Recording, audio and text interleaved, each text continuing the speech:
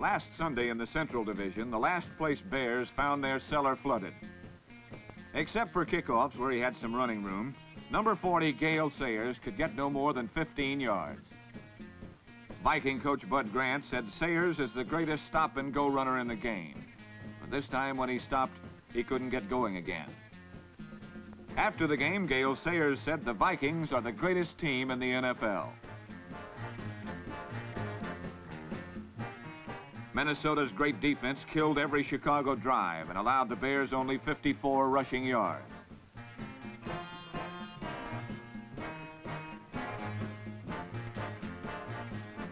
The Bears paid for every mistake, including one error they made before the game, named Mike Riley.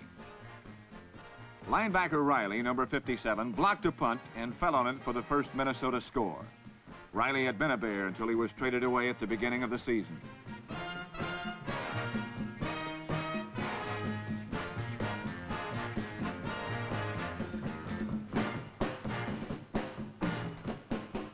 Almost 2 periods later, Viking quarterback Joe Kapp threw one of 4 passes to tight end John Beasley, and the score was 14-0.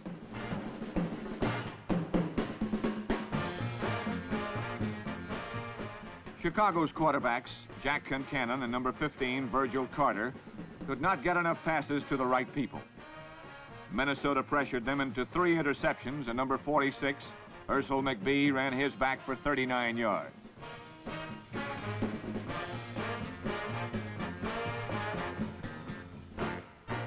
But it was the success of the Minnesota ground game that made the shutout so devastating.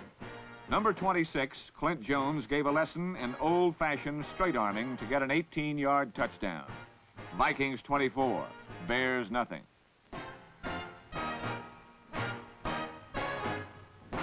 Even the injured leading Viking ground gainer, Bill Brown, was not sorely missed as number 41, Dave Osborne, had a 106-yard day. In the last 2 minutes, the frustrated Bears blitzed right by Osborne, and he romped 58 yards to agonize the Bears 31-0.